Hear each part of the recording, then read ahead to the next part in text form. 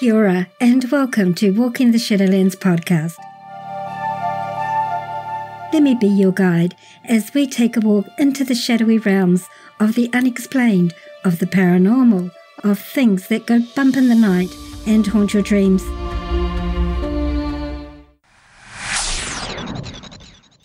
Your hosts? I'm Marianne. Thanks so much for joining us today, tonight, whatever time it is, wherever you're living in this beautiful world of ours. Sit back, relax, and let me be your guide as we walk into the Shadowlands together and see what awaits us there.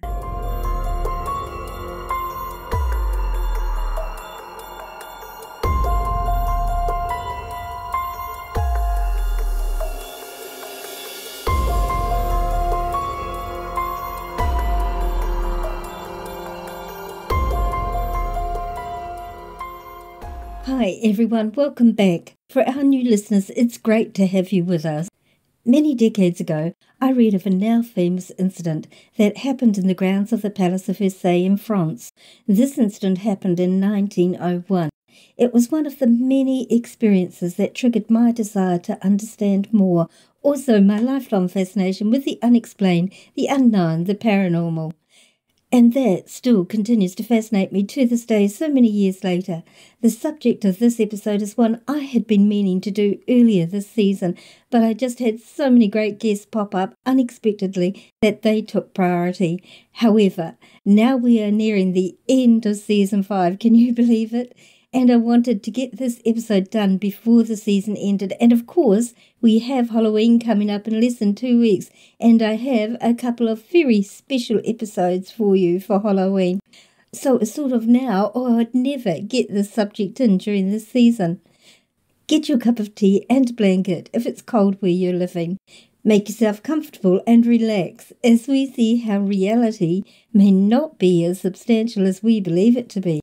So the question is, will you take the red pill and join me as we see how deep this rabbit hole goes in this part of the Shadowlands? Then let's begin.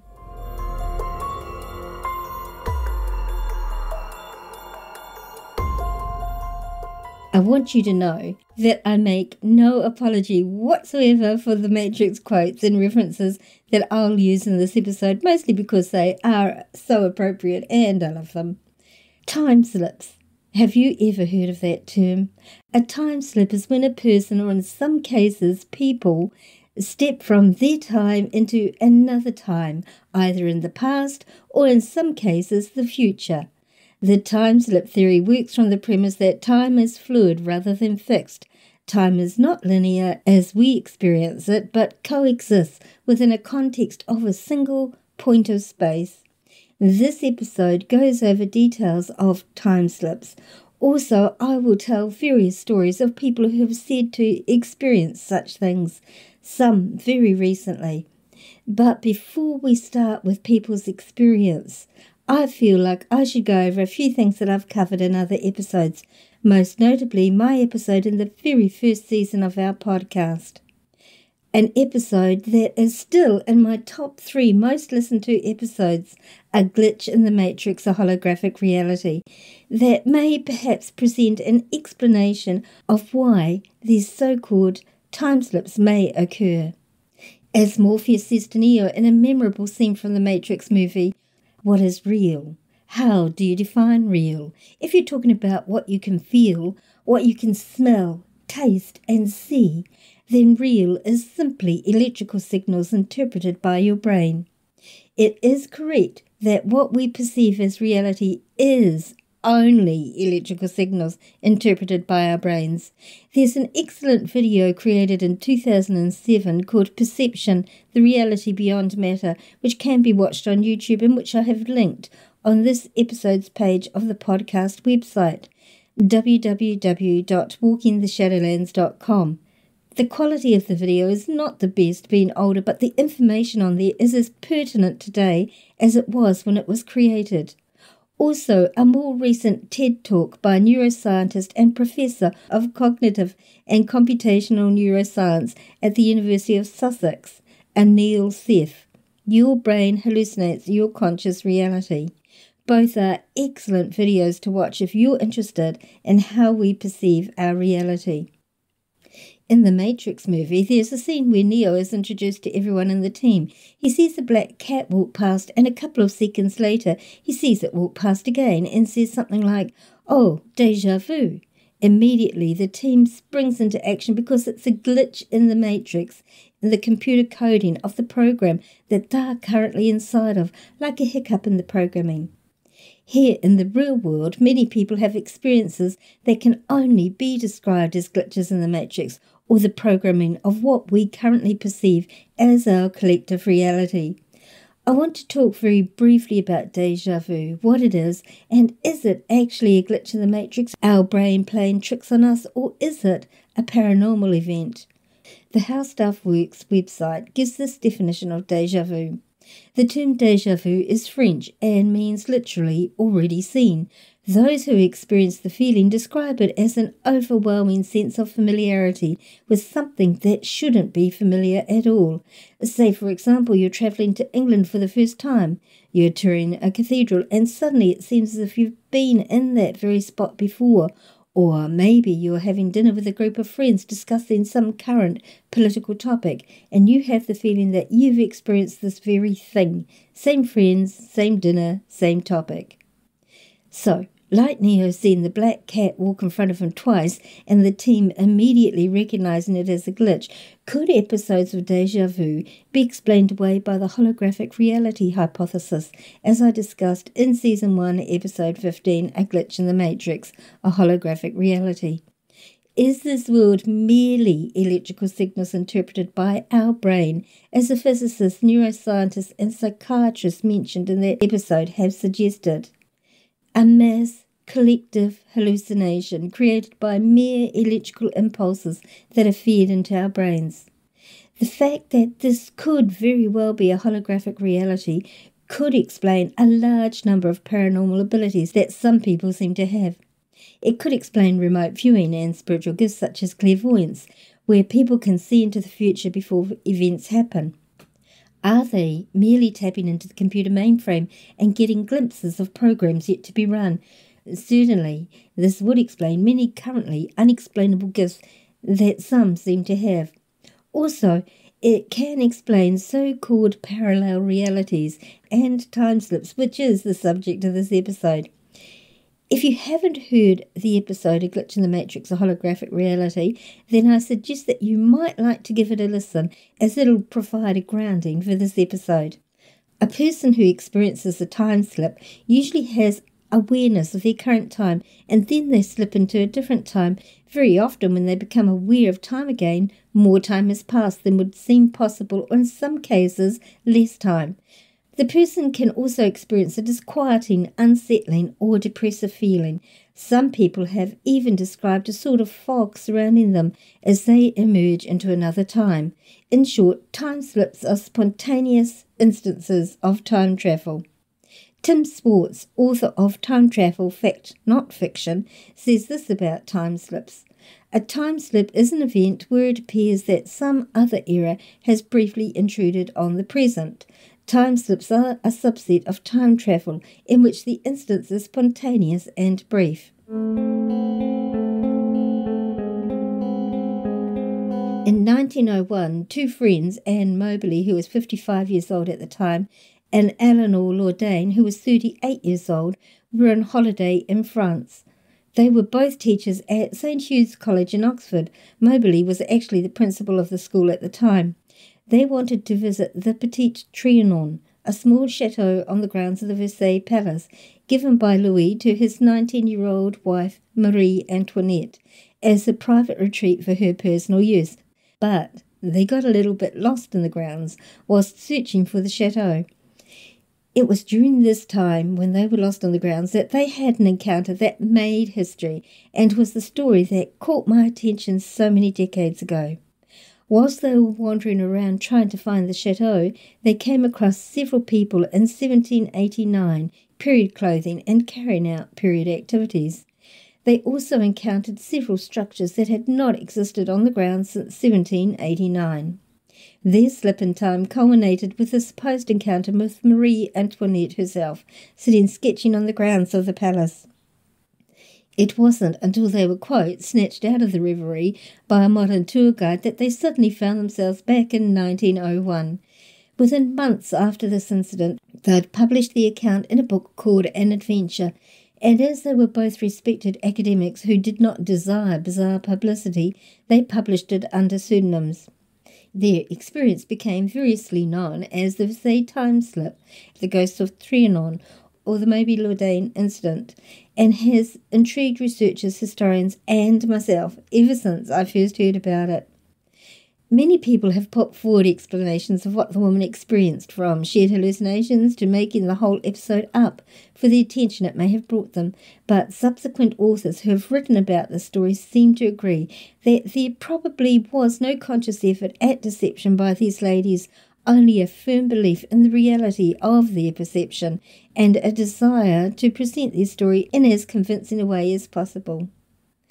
Since this experience was published, so many people have come forward to share experiences which could be described as glitches in the Matrix.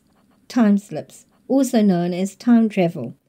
They're mentioned frequently in literature, most famously in H.G. Wells's The Time Machine, and more recently in Madeleine L'Engle's An Acceptable Time. The subject has also been represented in numerous movies like Back to the Future, Terminator, and at least 50 others, a list of which is linked from this episode's page on the podcast website at www.walkingtheshadowlands.com.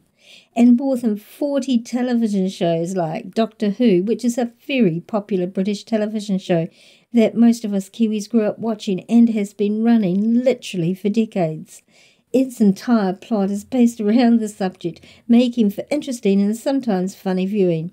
So this subject has been a source of interest and fascination for many of us for a very long time now. Are there any commonalities of what people experience with these time slips? Well, yes, actually. But having said that, not all things in the list that I'm going to quote are experienced by witnesses. In the book Mysteries of Mind, Space and Time, Volume 24, has this to say about time slips. The mechanism of time slips eludes us still. We can only sift the evidence and search for some common denominators among the experiences and possibly some relationship with the known laws of physics. So far, these common factors have been discovered. 1. A trigger factor that appears to set the occurrence in motion. 2.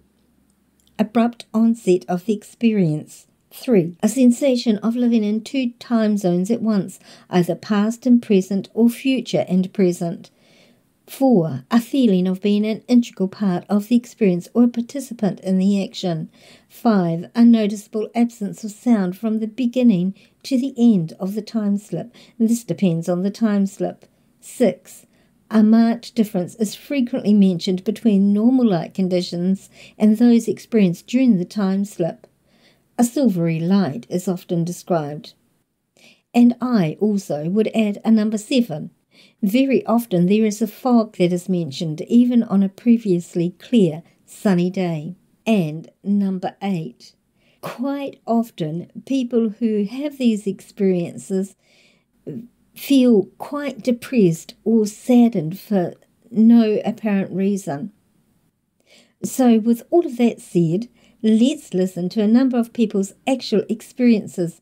Keep the previous list in mind as you listen to these stories.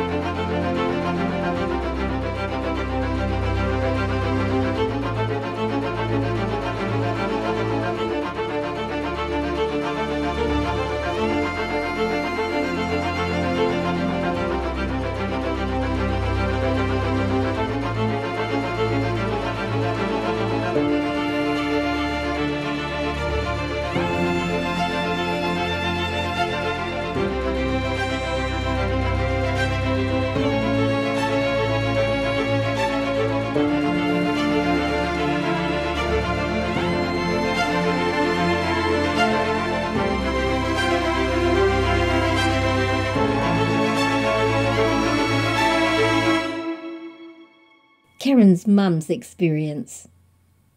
My mother Doris was born in 1922. Both my parents were skeptics, although my father Ron was always curious about unexplained things. Mum, on the other hand, preferred to ignore things she couldn't explain. I'm telling you this as a way to explain that neither of them were the types to imagine things. My mother's displacement experience happened as she was travelling on the top deck of a double-decker bus in London in around the 1950s. As she was sitting there, she became aware of suddenly being out in the open, and she looked around to see that she was on the top deck of an 1800s horse-drawn double-decker omnibus. She said she froze in shock. The streets and everything around her had changed to what looked like early pre-Victorian times, and everyone was dressed in lawn dresses and frock coats. She panicked and tried to speak to the other woman sitting up there with her, but she said they didn't answer her and she wasn't sure if they could see her. It only lasted a few minutes and then she was back where she belonged. She had never heard of anything like that, and in fact none of us had until I decided to do a search on it the other night. Mum was wide awake and alert and definitely not given to flights of fancy. She only told a couple of people, naturally Dad was one, and then me.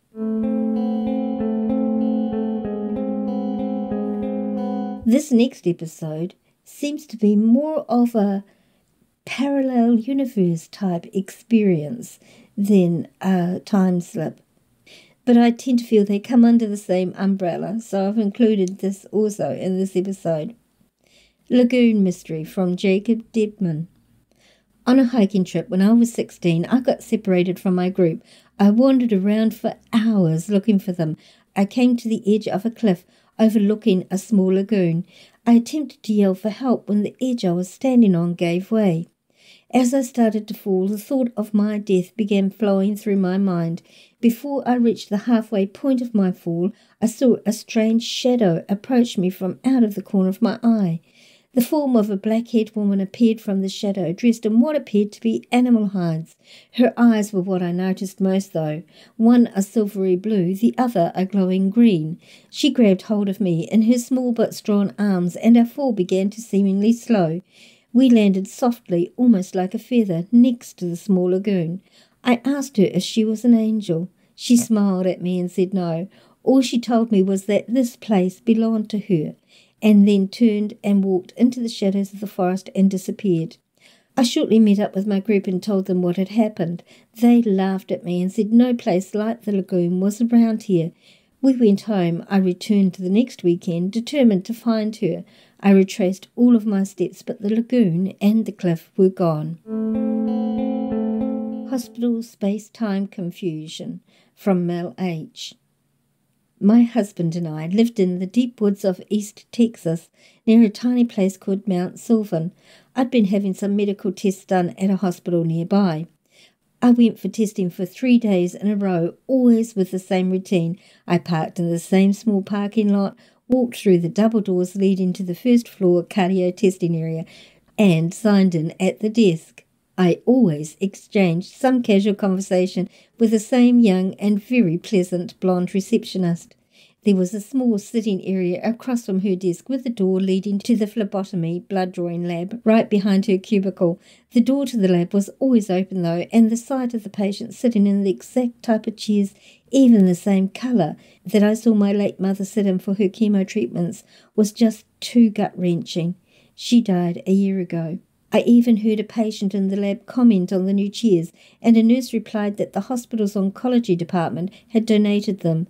I decided to sit across the hall anyway. Last Friday, my husband went back to the hospital with me to hear the test results. He had never been there before. Usual routine. We parked, walked in, turned past the gift shop, and there was no check-in area. I stood and stared in total shock. No desk, no chairs, no blonde receptionist, and the door to the lab was on another wall. The other sitting area was just as before. I started to walk up and down the hall searching for my check-in area, but it was nowhere to be seen.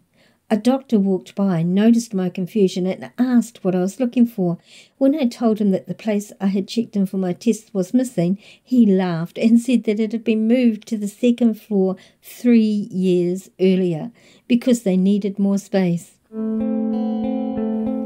And closer to home, across the ditch in Aussie, we have this experience from Susan. The house that wasn't there. I swear, this is a true story. My husband was carting wheat in the summer of 1994. He was outside Moolong in New South Wales, Australia, and drove past a for sale sign on a farm gate along with the agent's details. Our 12-year-old son was with him. On the return journey, they stopped and walked up the circle-shaped drive to have a closer look at the old house. He said he could see through the window and found the house old and abandoned. On his return home a few days later, we rang up the agent and asked for further details about the property, as we were interested in purchasing it. The agent had no idea what we were talking about and insisted that he had no properties for sale on that road. A week later, my husband and I drove to Moolong to have a look at the farm ourselves. We drove up and down the whole road until we were almost to the next town. All that he could recognise was a water tank on the hill, a creek, and some trees where the house used to be. There was no gate, no drive, no real estate sign or house. This next experience is one that possibly would freak most parents out. And it comes from Cherie N. Baby Monitor Time Warp. As usual, the long work day was coming to an end, and I was dutifully putting away the last load of laundered clothes in our bedroom when I heard a ruckus on the baby monitor just a few feet away from me. I thought it strange when I knew my husband and toddler were both in the living room quietly watching TV, as my 2-year-old drifted silently off to sleep, curled in my husband's lap as he caught the evening news.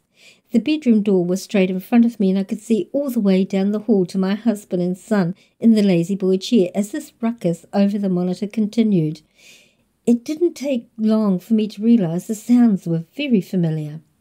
Earlier in the day, I was in my toddler's bedroom putting a load of folded clothes in the drawers and picking up some strayed toys and books that weren't being played with at the time.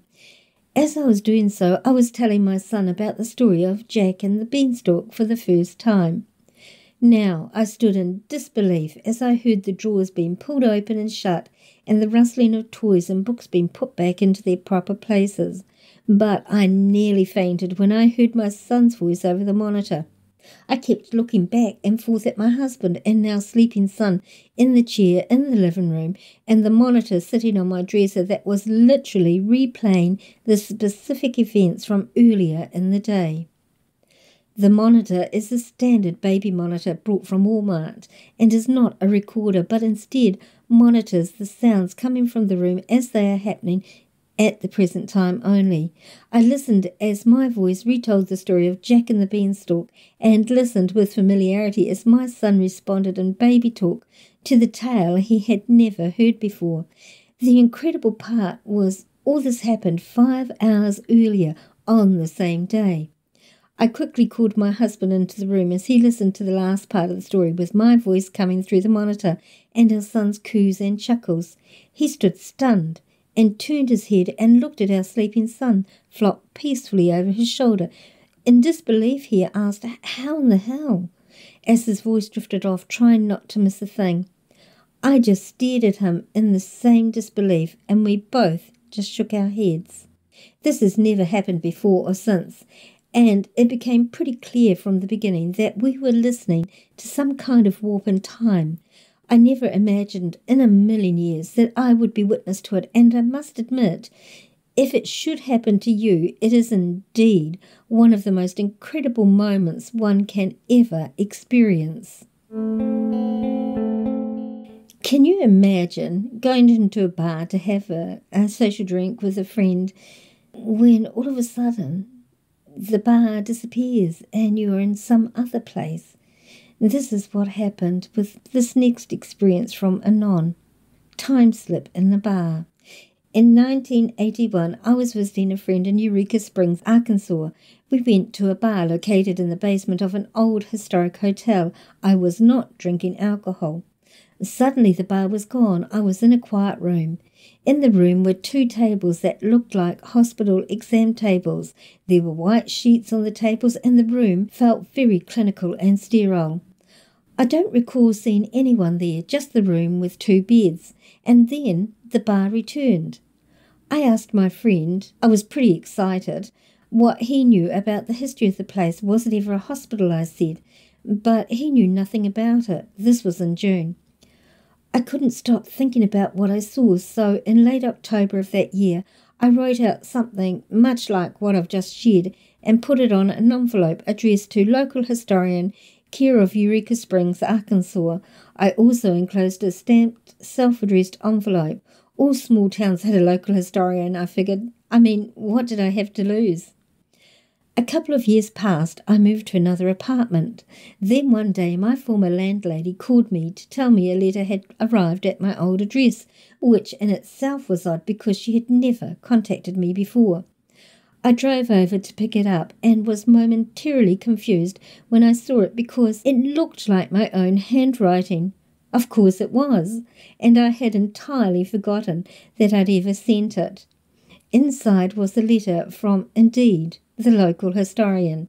Somehow it had made its way to her. She explained that she had wanted to reply months ago, but the letter had fallen behind a dresser. She had just found it and wrote back immediately. In the letter she said that the basement had served as a makeshift morgue during the Civil War, and that the room I had been in had served as the embalming room. She was really excited and asked me to come back sometime and tour the town, but I had learned what I wanted to and just let it drop.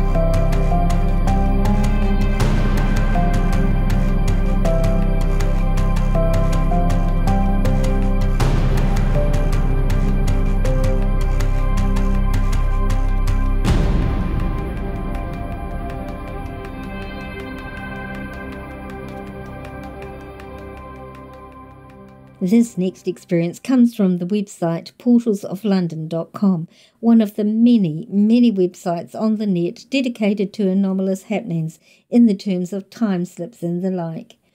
I'm sharing the whole article here simply because I feel it's important to have the backstory. You can read the article for yourself at portalsoflondon.com.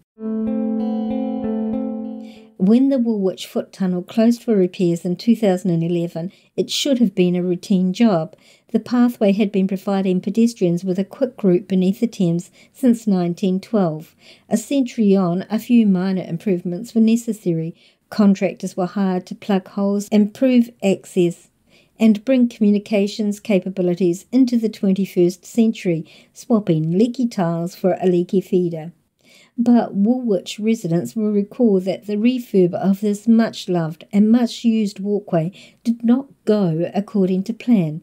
When it finally reopened, it was 8 months behind schedule, having been closed for more than a year and a half. What the average Woolwich dweller doesn't know, however, are the unusual circumstances behind this delay. Mention the 18-month time frame to someone who worked on the Woolwich Tunnel job, and you may be met with a mysterious smile. A year and a half may have seemed a long time to those who relied on the tunnel for their daily commute, but for those who were down there beneath the river, that time frame has a different meaning. When one contractor tells me he aged 3 years on the Woolwich job, it's not a metaphor. For deep down beneath the river and clay, hidden from those above ground, something was occurring. That something was a time anomaly. A time anomaly, from the perspective of someone who experiences it, involves a clearly defined part of landscape or architecture in which time stops. Years of study into such phenomena has proved largely fruitless in terms of explanations, and even less so when it comes to predicting when and where they might arise. There is some anecdotal evidence that temporary spaces or spaces temporarily under a different use lend themselves to time anomalies, and the Woolwich event would appear to support this. But they are notoriously hard to define. Not having experienced one, Portals of London isn't about to try. The best thing we can do is listen to those that have experienced them. The following testimony is from one of the contractors on the Woolwich Foot Tunnel job. He wishes to remain anonymous. His words are presented uninterrupted with as little editing as possible. I was one of the first ones to experience it. We were working from both ends, as it were, and had tents on both sides of the river. It was pretty basic. If you wanted something from the other side, you just had to walk it through the tunnel. Anyway, the foreman's on the other side and he radios to ask me across. So I walked through the tunnel, the long walk we called it, funnily enough, and it's slightly spooky because no one else is down there.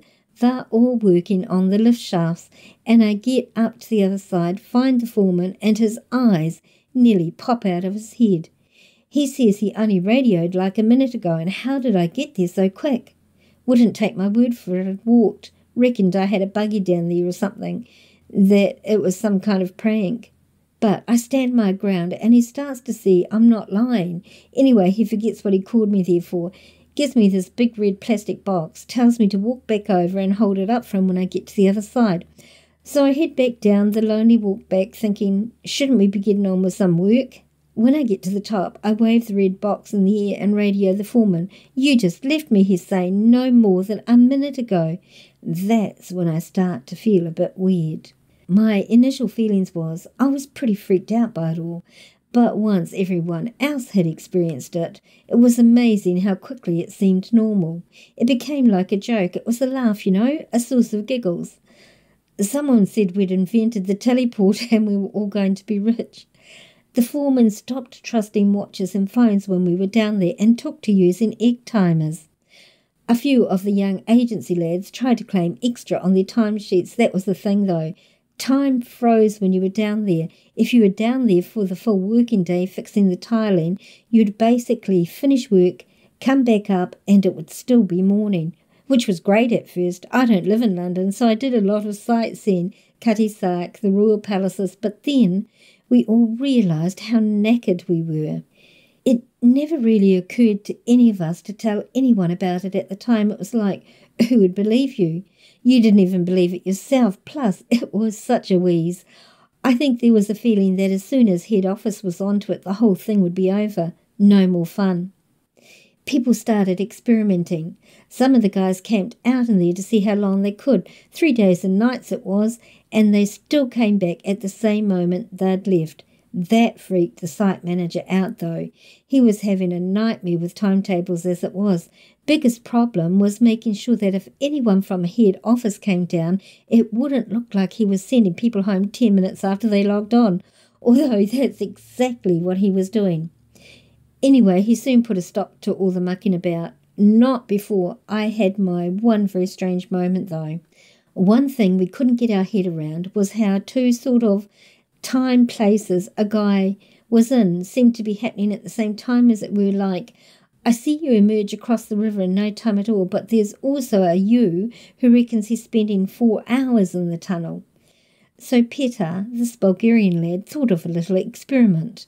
One morning, before anyone else is down the tunnel, he ties a long rope around his waist and hands the other to some of the guys. Then he sets off down the tunnel, see? And I'm to follow him down as far as the bottom stairs and then stop and watch him walk down the tunnel. Don't put your foot off the stairs. Don't step in the tunnel, he told me. And I didn't. So I'm watching him, and he's got something in his pocket, a secret signal for when he's across the river. When he gets to the surface, when the others see his surface, they're supposed to shout down at me and pull on the rope. Anyway, I'm kneeling down and craning my head down so I can watch Peter walk around the curve. The tunnel bends in an inverted bow underground. And he laughs and waves at me for a minute, then gets bored, keeps walking. And he's just about to round the curve out of sight. It hasn't been long, just a minute or so, around the same time it took us to walk down the stairs. And I feel the rope around me tighten. Then I hear the lads up top. He's across, waving a red flag. The thing is, Peter hears it too. And he stops, turns around, and he's looking at me. His hand slowly reaches into his big jacket pocket and he pulls out the edge of this large red flag. For a moment I grin. I reckon they're all having me on. But it's the look on his face. That's what still haunts me. Nobody's that good an actor. His face, and he's a big man, mind you, fearless. Our Peter was a big character, always at the centre of things, always with his big smile. Never saw him take anything too serious in all our days till then. But I don't know how to describe it. It was fear, just plain fear on his face. And he's looking right at me, and I know what he's thinking. I know what he's trying to figure out. Do I keep going or do I come back? He takes one step towards me, then stops. I don't know how long we looked at each other like that, neither of us talking. Then in the end he turns around again and carries on out of sight. Well, I'm up those stairs like a shot, and when I get up top, there he is across the river, unmistakable, even from that distance. Red flag in one hand, another guy's arm around his shoulders. Anyway, I didn't like that. That freaked me out, that did.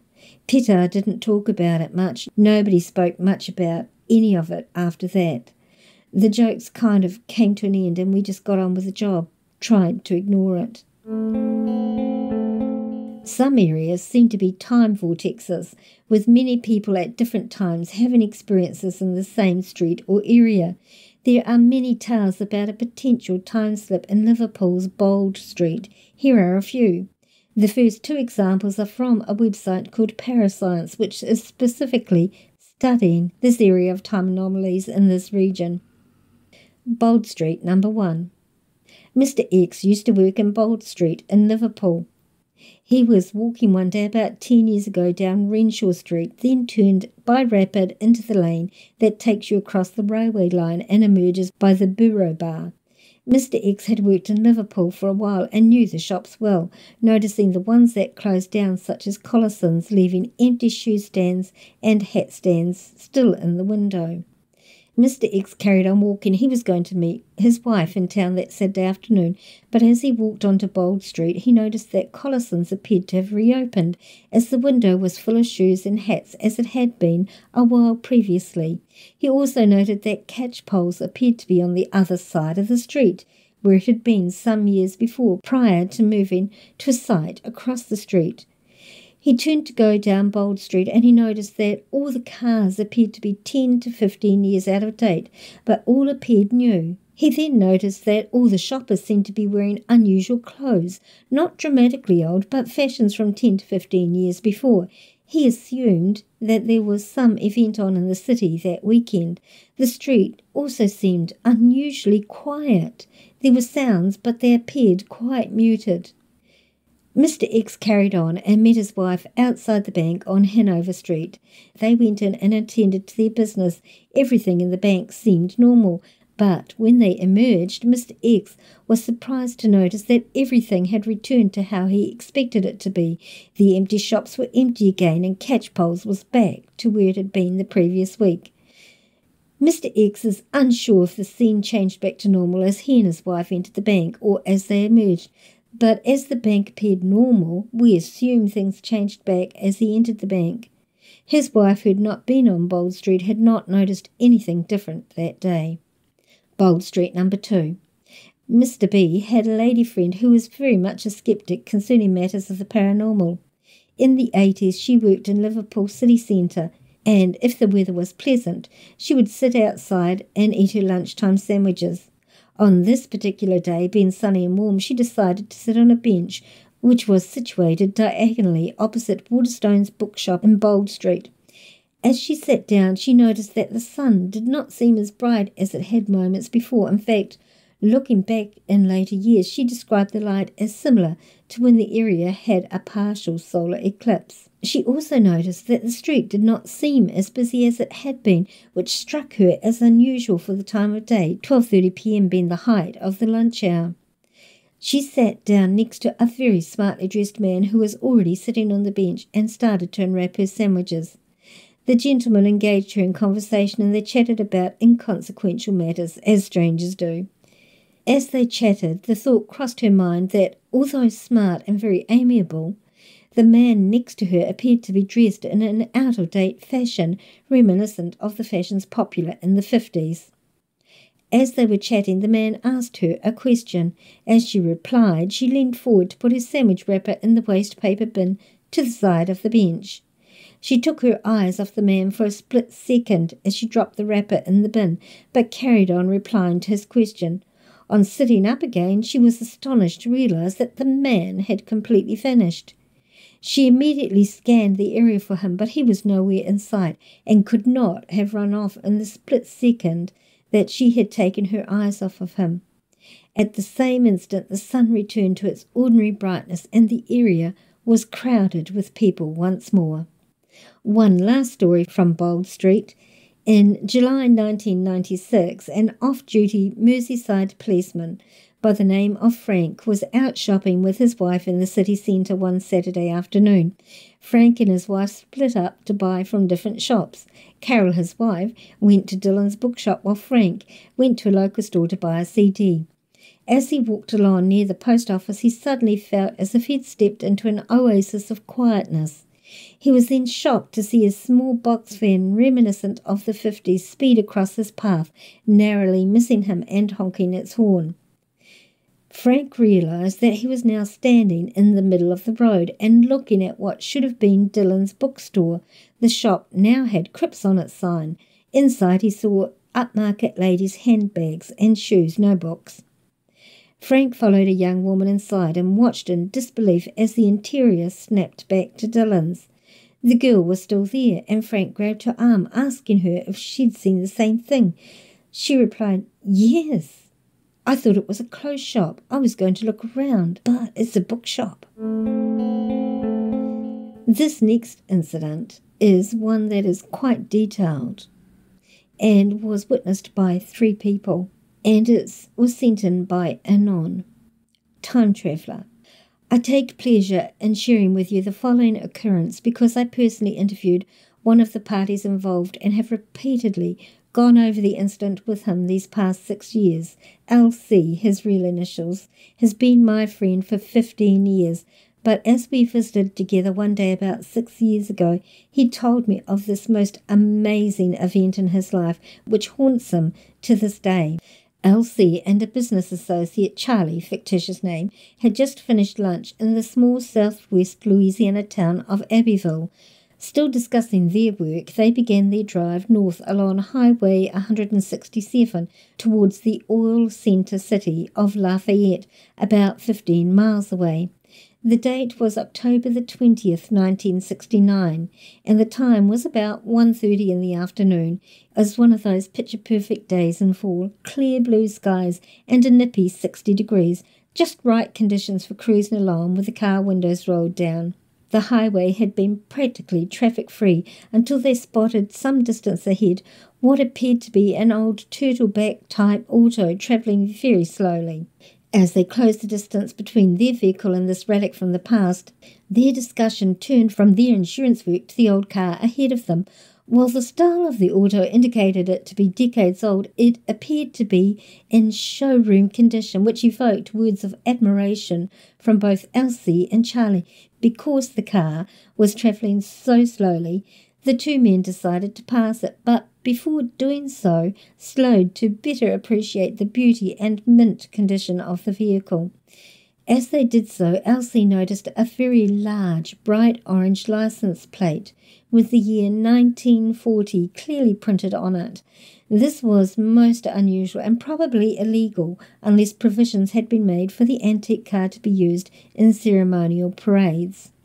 As they passed the car slowly to its left, Elsie, who was in the passenger seat, noticed the driver of the car was a young woman dressed in what appeared to be 1940 vintage clothing. This was 1969, and a young woman wearing a hat, complete with a long coloured feather and a fur coat, was, to say the least, a bit unusual. A small child stood on the seat next to her, possibly a little girl. The gender of the child was hard to determine, as it too wore a heavy coat and cap.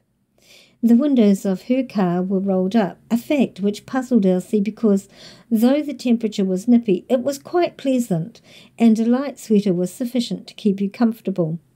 As they pulled up next to the car, their study turned to alarm, as their attention was riveted to the animated expressions of fear and panic on the woman's face. Driving alongside of her at a near crawl, no traffic in either direction allowed this manoeuvring, they could see her frantically looking back and forth as if lost or in need of help. She appeared on the verge of tears. Being on the passenger side, Elsie called out to her and asked if she needed help. To this she nodded yes, all the while looking down. Old cars set a little higher than the low profiles of today's cars, with a very puzzled look at their vehicle. Elsie motioned her to pull over and park on the side of the road. He had to repeat the request several times with hand signs and mouthing the words because her window was rolled up and it seemed she had difficulty hearing them. They saw her begin to pull over, so they continued to pass her, so as to safely pull over also in front of her. As they came to a halt on the shoulder of the road, Elsie and Charlie turned to look at the old car behind them. However, to their astonishment, there was no sign of the car. Remember, this was an open highway with no side roads nearby, no place to hide a car, and it and its occupants had simply vanished. Elsie and Charlie looked back at the empty highway as they sat in the car, spellbound and bewildered. It was obvious to them that a search would prove futile. Meanwhile, the driver of a vehicle that had been behind the old car pulled over behind them. He ran to Elsie and Charlie and frantically demanded an explanation as to what had become of the car ahead of him. His account was as follows. He was driving north on Highway 167 when he saw some distance away a new car passing up a very old car at a slow pace, so slow they appeared to be nearly stopped. He saw the new car pull up onto the shoulder and the old car started to do the same. Momentarily it obstructed the new car, then suddenly disappeared. All that remained ahead of him was the new car on the shoulder of the highway.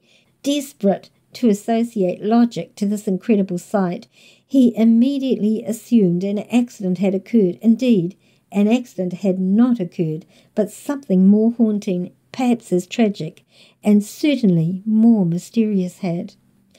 After discussing what each had seen from his perspective, the three men walked the area for an hour. The third man, who was from out of state, insisted on reporting the incident to the police. He felt that it was a missing persons situation and that they had been witnesses. Elsie and Charlie refused to do so as they had no idea where the woman and child along with the car had gone. They were missing all right, but no police on this plane of existence had the power to find them. The third man finally decided that without their cooperation he could not report this on his own, for fear his sanity would be questioned. He did exchange addresses and phone numbers with Elsie and Charlie, and for years he kept in touch with them, calling just to talk about this incident and to confirm again that he had seen what he had. With this incident, I have to wonder, given that the woman appeared so fearful, if she was not also experiencing a time slip from her end. Interesting, isn't it? It makes you think. Finally, I'm going to end, as well more recently published, on Reddit by Tempus Vincent Omnia. He says, I was driving home early one morning after spending the night at a friend's house, and there was a particularly heavy fog. I had been there a few times before, but it was out in a rural area, down back roads, and on the way back I must have missed a turn in the fog because I suddenly noticed I was in unfamiliar territory. I decided to take the next road in the direction I was supposed to turn to begin with, hoping I could get my bearings again. So I took the next left, but country roads are notorious for curving around in different directions, and this one was no exception. At one point it went down a fairly steep hill with a sign that said Narrow Bridge, and indeed there was an old one-lane bridge over a creek at the bottom. On the other side of the bridge, and it was hard to see through the fog, even to the other side of the bridge, the road went up again, but it was narrower than before and didn't have any lane striping. There were woods on both sides, the fog was thicker than ever, and I was starting to wonder if I ought to turn around. The road levelled out again, the woods thinned out into pastures and farmland, as far as my limited vision could tell. Shortly afterwards I came to an intersection with a wider road that did have the usual striping. Across the intersection the road turned to dirt and gravel, and this is the weirdest part, the part that makes me think I might have been in a time slip. The stop sign at the intersection wasn't red with white letters, it was yellow with black letters. I was staring at this in curiosity when I saw headlights coming through the fog and a car passed on the main road in front of me. The car looked like a model from the late 40s or early 50s, big and rounded, with white wall tyres. I only caught a glimpse of the driver, but it looked like he was wearing a hat like men used to wear in those days. He never looked in my direction, and small tail lights disappeared into the fog. I turned to follow him, but I never saw that car again.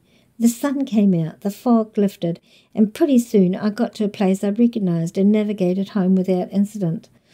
I wondered about it afterwards, though, and finally I decided to try to find that place again on a sunny day without the fog, but I never did, or at least, not exactly.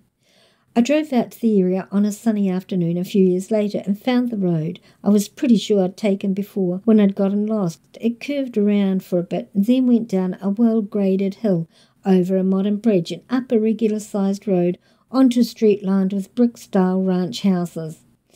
I then came to an intersection with a traffic light. Across the intersection, the road led into a housing development. It was definitely different, but it was too close for me to not wonder. I turned in the same direction I had before and I came out at the same familiar place. And I've been trying for years to explain this to myself in a way that makes sense. Maybe the road I went down wasn't the same one as before, but it was nearby and followed the same terrain, so it looked similar. And it came out on the same road. Maybe that old stop sign I saw the first time was just a relic that had somehow been overlooked into the 21st century somehow. But what about that guy with the hat in the old car? Was he a hipster in a fedora going to a classic car show? And somehow that seems both more and less probable than an actual time slip. I'm not someone who generally believes in the paranormal, but it's still one of the weirdest things I've ever experienced.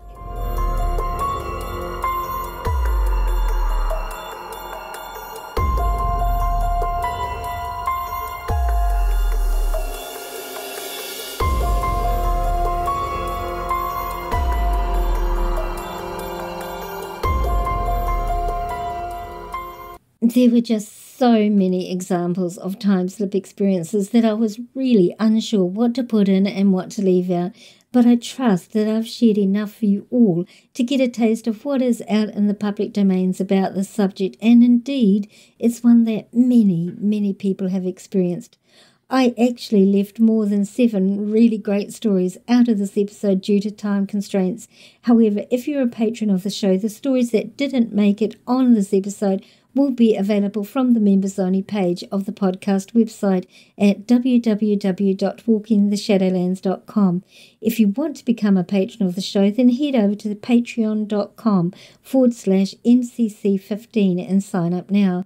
As a patron, you get access to a special members-only page on the podcast website, www.walkingtheshadowlands.com, from which you can download full transcripts of each episode, you also have access to some interview bits that may not make the episodes and little extras as I have time to create and add them for you.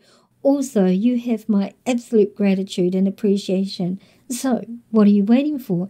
Go to patreon.com/MCC15 and sign up now.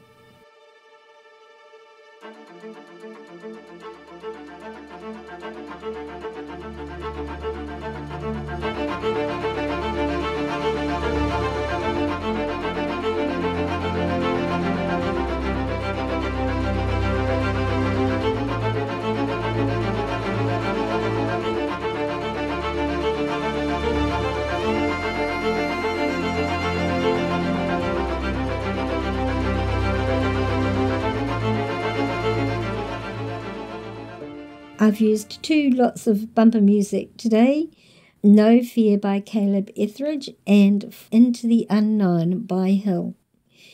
If you have any suggestions for topics you might like me to cover in upcoming episodes, then please don't hesitate to contact me. Or if any of you have any questions, suggestions, or any comments that you'd like to make, or experiences that you might like to share with myself or my audience, or if you feel you might be a good fit as a guest on my podcast, then just email me at shadowlands@yahoo.com or check out the Be a Guest page on the podcast website. Check out our Facebook page, Walking the Shadowlands, our Instagram feed of the same name, and our Twitter feed at Shadowlands10. Like and follow for hints on our upcoming episodes. If you enjoyed this episode, then please leave a positive rating and don't be shy to leave a written review on your chosen podcasting platform or on the podcast Facebook page, Walking the Shadowlands. And of course, so you don't miss out on any episode, make sure you subscribe on your favourite podcasting platform. This podcast is available on all free podcasting platforms and iHeartRadio as well. Also, if you have Alexa, simply say these 4 words: Open Walking the Shadowlands, and Alexa will play our latest episode for you.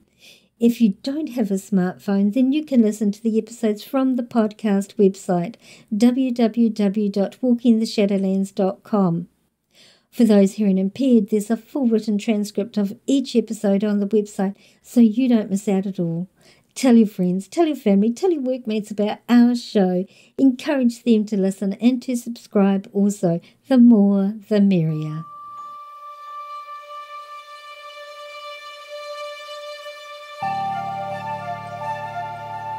Thank you so much for listening today, tonight, whatever time it is, wherever you're living in this beautiful world of ours. We'll see you in 2 weeks' time.